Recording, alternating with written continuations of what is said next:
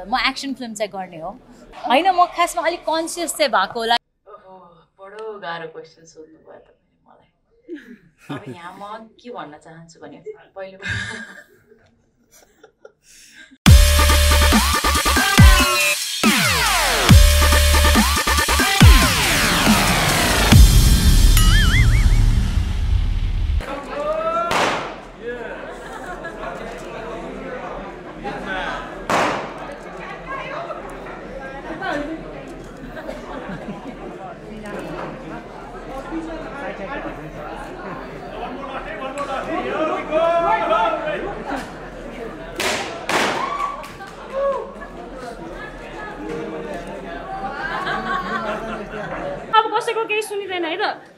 Okay, so first of all, welcome to everyone. So, and first of all, congratulations, Pani. It was a very nice motion pictures and as well as teaser. Congratulations. And first of all, I would like to ask Rajiv sir. Actually, I was wanting to ask you a question, but you know, there were lots of questions for you. So, actually, you just said that we have taken our pride, our actors to you know, South industry, and you're wanting them to go globally. So, and you also said that they will be the pride global wise. They will be a pride. They will be notified as a prideful thing. So I just want to ask you, what I want to ask you is, as an actor, they will be recognized globally. But as the Nepalese culture, as we Nepalese fans or Nepalese, you know, reporter, we wanted to know, is there even a glimpse of Nepalese culture that you are representing in the movie? See, that's what Vishnu has earlier mentioned, that the film was major 35% of the film was shot in Nepal, where it includes where it shows the Nepali culture and also with the Nepal local people who have involved and who have acted to, and they have promoted Nepal. So that's how the first thing is. So Rajiv, you can add that we have the Nepali dialogues in every language. And moreover, you should all know that this is a straight Nepali movie rather than saying South Indian film. We have forgot to mention that this is coming straight in Nepal. So we are not dubbing it or not, because they have parallelly shot in Nepal and local Indian language. So now I can say it's complete Nepal movie, which we are dubbing in Indian language. So now the questions I want to ask you was that we have seen lots of South Indian movies, and we can see that female actors, female leads are most of all, you know, they are just the back support of the male lead actors. So as we can see, you know, when in the entrance as well, we can see all the posters, they were just about the actor. Because inside you just unveiled that poster where we can see a glimpse of, you know. Even Prashant, this photo was very active. Yeah, okay. So why was there not why you were not including our actress? See, as you mentioned earlier, that in all the South movies, women are behind the men. That's why men are successful. That is the secret. Okay. And I told you earlier, we want to reveal your actors or your actress Aanchal ji somewhere on the Paris near Eiffel Tower, or Burj Khalifa in Dubai, or somewhere on the Amsterdam Bridge, or in the North American Boston Midway. So that's where we wanted to take her to the next level. I know you guys would be quite disappointed for not showing any of your actors or your favorite actresses. Yes. But there is something big, guys. Don't get disappointed. Never get disappointed. We are not showcasing this in Nepal. We are showcasing it in the entire global market. That is why we wanted to take her somewhere. So Prashant ji, अघि तपाईले अघि पनि भन्नुभयो भन्न त भित्र हैन, जस्तै ग्लोबल प्लेटफर्ममा चाहिँ हामीले आफुलाई रिप्रेजेन्ट गर्न पायौं भनेर पनि भन्नुभयो, साउथ विशेष गरी साउथमा काम गर्न पाउँदाखेरिको अनुभूति पनि देख्न पाएँ भन्नुभयो हैन। अहिलेको हिसाबमा नेपाली फिल्म त अलि पछाडी नै छ, साउथ फिल्मलाई अहिले एकदम अगाडि मानिएको पनि छ हैन। त्यो अगाडि मान्दा मान्दै पनि अब यहाँ अहिले त हुन्छ नि पुष्पासँग अरु चलचित्रहरुसँग अलिकति दाँजेको अवस्था पनि आइरहेको छ हैन। र त्यही अनुसार चाहिँ हुन्छ जसरी अहिले ग्लोबल प्लेटफर्म पाइराछ नि त हैन, साउथ इन्डियनले चाहिँ वर्ल्ड वाइडले हैन। तपाईले त्यो हिसाबले चाहिँ हुन्छ नि आफुले एउटा विश्वभरि नाम चिनाउने, आफ्नो नाम चिनाउने अवसर पाए जस्तो लागेको छ कि छैन यो चलचित्रबाट? अभियसली छ हैन, किन भन्दाखेरि हिटम्यानसँग जोड्दाखेरि एउटा त फर्स्ट टाइम हामी साउथ इन्डियन सिनेमा या इन्डस्ट्रीसँग जोड्यौं, त्यसपछि अमेजियन क्राइमसँग जोड्यौं। त्यो हुँदाखेरि एउटा ग्लोबल एउटा सिनेमातिर चाहिँ हामी गइरहेछौँ भन्दाखेरि हामी होप आशा गरौँ यसले चाहिँ पोजिटिभली नै जान्छौँ हैन, पोजिटिभ नै सबैलाई यसले इम्प्याक्ट परोस् र हाम्रो नेपाली सिनेमालाई पनि त्यो लेभलमा लिएर जान सकौँ हामी। र जुन एउटा प्रयास भएको छ त्यो प्रयासलाई हामी सबैले सपोर्ट गर्नुपर्छ। त्यो फर्स्ट इनिसिएसन हो, फर्स्ट एउटा भनौँ न टिजर मात्र हो, केही एउटा फिल्म आउन बाँकी नै छ होइन। यसमा एउटा राम्रो पक्ष के छ भन्दाखेरि मैले अनुभूति गरेकोमा होल सिनेमामा नेपाली, हामी त ल्याङ्ग्वेज नेपाली बोलिरहेको थियो, यहाँको जति पनि सुट भएको थियो आँचल र मेरो क्यारेक्टरमा सबै नेपाली ल्याङ्ग्वेज थियो। र चाहिँ नि विष्णुले के भनिरहेको छ भन्दाखेरि होल सिनेमा जुनसुकै ल्याङ्ग्वेजमा डब भए पनि त्यो नेपाली ल्याङ्ग्वेज चाहिँ नि नेपाली ल्याङ्ग्वेजमै हुन्छ, त्यसमा चाहिँ सब टाइटल आउँछ भन्दाखेरि त्यो हामी नेपाली ल्याङ्ग्वेज पनि त्यो हरेक लाइक ल्याङ्ग्वेजभित्र पनि नेपाली ल्याङ्ग्वेज चाहिँ नि छिर्ने भयो। त्यो चाहिँ हामी पर्सनली मलाई एकदमै राम्रो लाग्यो यो कुरा। र चाहिँ नि डेफिनेटली हाम्रो नेपाली ल्याङ्ग्वेजमा सब टाइटल अरू ल्याङ्ग्वेजहरू आयो भने पनि हामी नेपाली ल्याङ्ग्वेजलाई पनि इन्टरनेसनल एउटा बजारमा, सिनेमा बजारमा चाहिँ हामी लिएर जान सक्छौँ र त्यसले हाम्रो पोटेन्सियल पनि के हुन्छ थाहा पनि पाउँछ र होपफुली यसले चाहिँ बजार ठुलो बनाओस् र हाम्रो नेपाली सिनेमा बजारलाई इन्टरनेसनल लेभलमा पुर्याउनुलाई यसले चाहिँ थप मद्दत पुग्योस्। Thank you. र अर्को क्वेसन पनि म गरिहाल्छु तपाईँलाई होइन, जस्तै नेपालमा चाहिँ तपाईँको हुन्छ नि नेगेटिभ क्यारेक्टरले गर्दा चाहिँ धेरैजनाको मन जितिसक्नु भएको छ होइन। हुन त फिल्ममा तपाईँको नेगेटिभ पोजिटिभ त अहिलेसम्म त हामीलाई त थाहा छैन होइन, फिल्म त आउने नै बाँकी छ होइन, तर तपाईँको पात्रले चाहिँ कतिको मन जित्छ अब विश्व बजारमा चाहिँ? यसमा लुक्समा हामीले धेरै काम गरेको छु र जुन वे क्यारेक्टर मलाई दिएको छ त्यो चाहिँ फर्स्ट च्याप्टर 1 हो। इभन लाइक च्याप्टर 1 च्याप्टर 2 दुइटैमा हामी चाहिँ नि काम गर्ने कुरा चाहिँ नि विष्णुले भनेको छ। त्यही हिसाबमा चाहिँ नि डेफिनेटली त्यो लुक्स र जुन एउटा चाहिँ नि इभन लाइक साउथ इन्डस्ट्रीको लागि या बलिउडको लागि पनि जुन लुक्स हामीले क्रिएट भएको छ यो हिटम्यानमा, त्यसले गर्दाखेरि नेपालमा एउटा आफ्नो एउटा दर्शकहरूले माया गरेको त छँदैछ, त्यसले एउटा इन्टरनेसनल लेभलमा पनि यो क्यारेक्टरले चाहिँ एउटा स्थान पाउँछ र यसले एउटा इन्टरनेसनल बजारमा नेपाली कलाकारले एउटा राम्रो किसिमको चाहिँ नि भनौँ न क्यारेक्टरमा चाहिँ काम गर्ने अवसर अझै थप मिल्छ जस्तो चाहिँ लाग्छ मलाई। सो आँचलजी, अब हुन त राजीवजीले भनिसक्नु भयो होइन कि महिलाहरू चाहिँ अब साउथ फिल्मको कुरा गर्नुपर्दा महिलाहरू चाहिँ ब्याक सपोर्टमा भएको कारणले गर्दा नै पुरुषहरू चाहिँ अगाडि हुनु भएको भनेर भनिसक्नु भयो होइन, तर कहाँ न कहाँ उहाँले चाहिँ एडमिट गरिसक्नु भयो कि महिला पात्रहरू पछाडि नै छन् भनेर होइन। कता कता हेर्दाखेरि तपाईँको पात्र पनि अहिले पछाडि नै छ कि भन्ने पनि बुझ्न सकिन्छ होइन उहाँको कुराहरूले गर्दा। हुन त अब धेरै कुराहरू आउन नै बाँकी छ, हेर्न नै बाँकी छ होइन, तर यो कुरालाई चाहिँ तपाईँले कतिको अवसरको रूपमा लिनु भएको छ, किनभने एउटा यो फर्स्ट स्टेप पनि हुनसक्छ इन्टरनेसनल प्लेटफर्ममा आफूलाई रिप्रेजेन्ट गर्ने होइन, कसरी हेर्नु भएको छ तपाईँले यो कुरालाई चाहिँ? म चाहिँ के बिलिभ गर्छु भने कुनै पनि पात्र गर्दाखेरि चाहिँ अगाडि या पछाडि भन्दा पनि त्यो पात्रको इम्पोर्टेन्स कति छ त फिल्ममा भन्ने चाहिँ मलाई म्याटर गर्छ।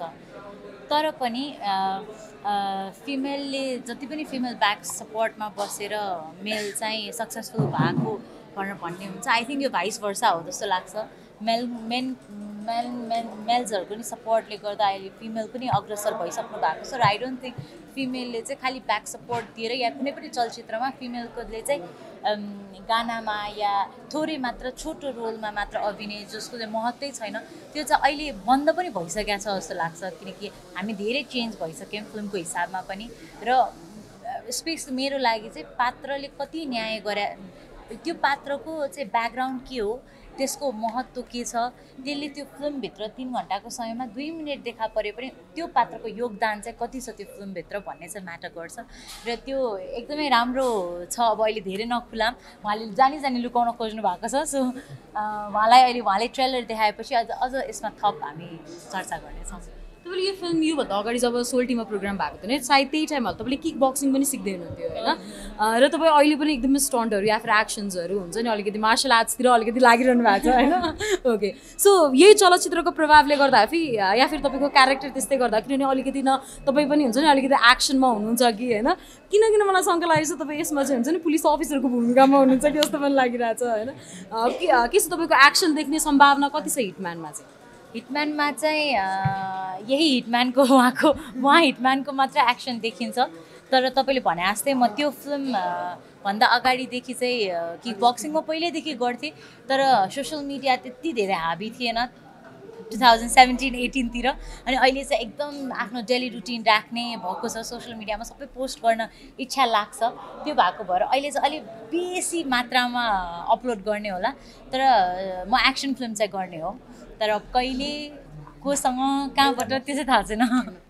आजकल चाहिँ अघि तपाईँलाई जति ह्याप्पी देखिया थियो आउँदाखेरि अहिले अलिक स्याड भएको हो कि जस्तो देखिरहेछ हो र होइन म खासमा अलिक कन्सियस चाहिँ भएको होला किनकि यो के खस्यो एकैचोटि अनि यो मेरो भित्र चाहिँ एकदमै यहाँ लुगाभित्र परेर मलाई बिजाइरहेको भएर चाहिँ आई थिङ्क म अलिक कन्सियस भएको होला त्यस्तो होइन स्याड जस्तो देखिहाल्यो यसो म विष्णुजीलाई सोधिहाल्छु होइन जस्तै तपाईँले भन्नुभयो होइन जस्तै अहिलेको यो मोडर्न एरामा चाहिँ हुन्छ नि तपाईँले बो एन्ड एरो बोकेर चाहिँ एक्टर्सहरू एकदमै कमै देख्नु भएको छ भनेर भन्नुभयो होइन तर मलाई यो भनिरहँदाखेरि चाहिँ एउटा सिरिज याद आइरहेको छ एरो भन्ने नै छ होइन मैले हलिउडको कुरा गरेको छैन मैले I'm talking about Indian cinema specially has not come out and arrow again त्यो चाहिँ arrow is a web series is not a movie है अब that way if you C Marvel मुभीमा एभेन्जर्समा छ बो and arrow right so that something very exciting Indian र नेपाली मुभीमा खासै no one has use बो and arrow right so that was the main agenda to showcase so यो फिल्मको लागि चाहिँ किनभने एरोको लागि त एकदमै हुन्छ नि करेक्ट त पोस्टर्सहरू सबै कुरा चाहिन्छ नि त होइन अहिले सबै पोस्टरहरूबाट त सबै कुरा थाहा हुँदैन होइन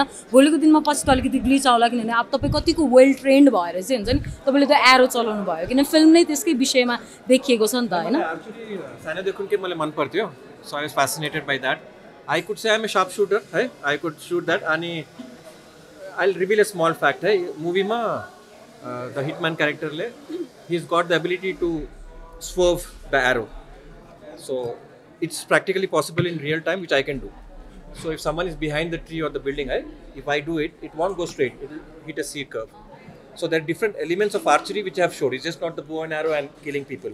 It's about the technical aspect, what all you can do, and what are the special things that the particular spy has in himself, right? So it's all about that. So real life मा चाहिँ तपाईको हात कतिको सिधा छ र real लाइफमा hitman बन्न सक्ने क्षमता छ कि छैन तपाईमा?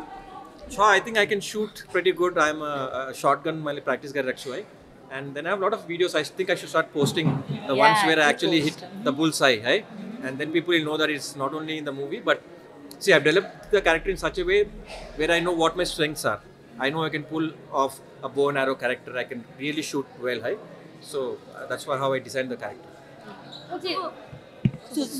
ओके नेपाली मुभी इन्टरनेसनल प्लेटफर्ममा जाँदैछ होइन र मुभी मात्र होइन नेपाली एक्टर पनि जाँदै हुनुहुन्छ नि त अब आजकलजीको कामलाई बलिउडले हेर्नेछ होइन साउथ इन्डस्ट्रीले हेर्नेछ र त्यो काम मन पराइसकेपछि मेबी तपाईँलाई अफर पनि आउन सक्छ के छ तपाईँको विचार यदि आएछ भने बलिउडमा ठिक छ म गर्छु भन्ने हुन्छ कि होइन म नेपाली इन्डस्ट्रीमै मात्र काम गर्छु भन्ने के छ तपाईँको होइन कुनै पनि एक्टर्सको लागि ग्लोबली जानु भनेको त्यो एउटा ग्रोथ नै पनि हो होइन सो त्यो ग्रोथ त सराहनीय नै छ मेरो लागि मलाई मनपर्छ होइन किनकि हामी मेहनत गर्ने नै आजभन्दा भोलि राम्रो केही होस् या भोलिभन्दा पर्सि केही राम्रो होस् अनि त्यो सायद त्यो फेरि सबै कुरा एकमुष्ट हेर्ने हो कि त्यो फेरि नेपालकै लागि नै गरिन्छ किनकि हामी नेपाली हो एट द एन्ड होइन म जहाँ गएर म जुनै कुनामा सक्सेसफुल भएँ भने त्यो मैले नेपालकै छोरी हो नेपाललाई रिप्रेजेन्ट गरेर हुने हो सो त्यो माथि कलाकार भएको हिसाबले विभिन्न क्षेत्रको एक्सपिरियन्स लिन विभिन्न क्षेत्रहरूमा एक्सपेरिमेन्ट गर्न रमाइलो लाग्छ so I am very excited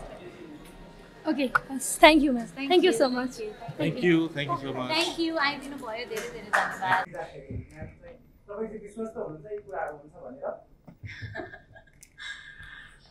ओहो बडो गाह्रो क्वेसन सोध्नु भयो तपाईँले मलाई अब यहाँ म के भन्न चाहन्छु भने पहिले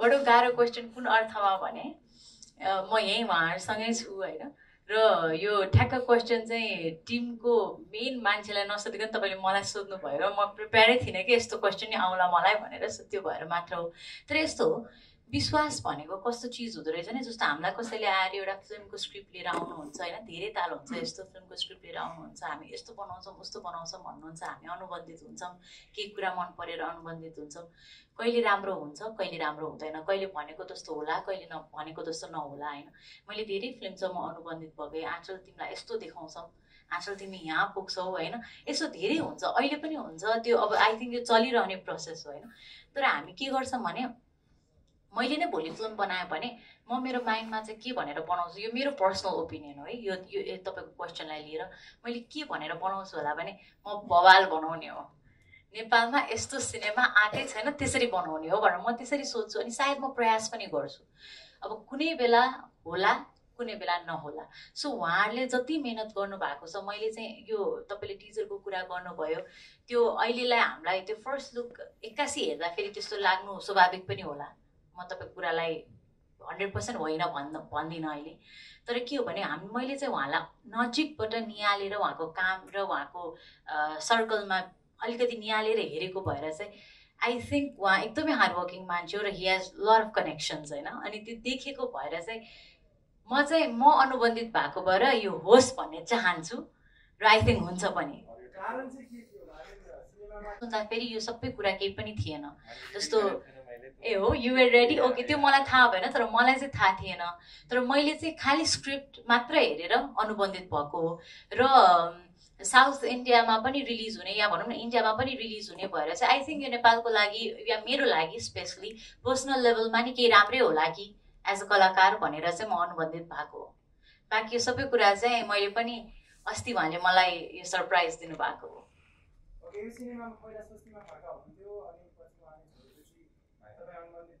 यो चाहिँ उहाँलाई सोध्नुपर्छ अब खोइ म I don't want to take कुनैको नाम है I met 3 or 4 actresses we discussed about the script and all but I wouldn't deny the fact that I spoke to a lot of other actresses and all but it was finally my decision to choose kun actress malai chahiyo and I thought Aanchal ji was well deserving to play the character so I chose her over the other contemporary actors all are good but there are specific characters which I feel will suit a particular person and I thought Aanchal ji will pull it off the role. And talking about the teaser and all, this is just a first look. Vaneko, you don't know what's going to come next. Okay. Let me tell you the technical team who's been associated with my movie. Okay, we have the KGF sound mixing design people who have been working on my project. We have the biggest editors. We've got one of the biggest persons. Who's working on the VFX when I said Bahubali and all. Okay, let me tell you, this is the first Indian Nepali movie which has more than 30 minutes of interactive VFX. If you watched Iron Man movie, there's Jarvis technology, right? There's a better kind of a technology which I have bought in this movie. So I couldn't show any of those, but VFX Vaneko, if it doesn't match any Marvel movie, my name change garchu maine. So I'm that confident. It's just I'm not trying to hype up and say things for nothing, right? The movie is done. I've been working on the post-production the past 3.5 months and I know what kind of potential the movie has. Okay. So that's the reason I'm comparing it with any big South movie because I know what kind of standard it's going to set. Not only in Hollywood, but Bollywood. Next time, I'll separately just get a VFX reel just to show you and you can compare and tell me if it is any less than any other Hollywood movie. Forget about Bollywood, right? Yeah, thank you.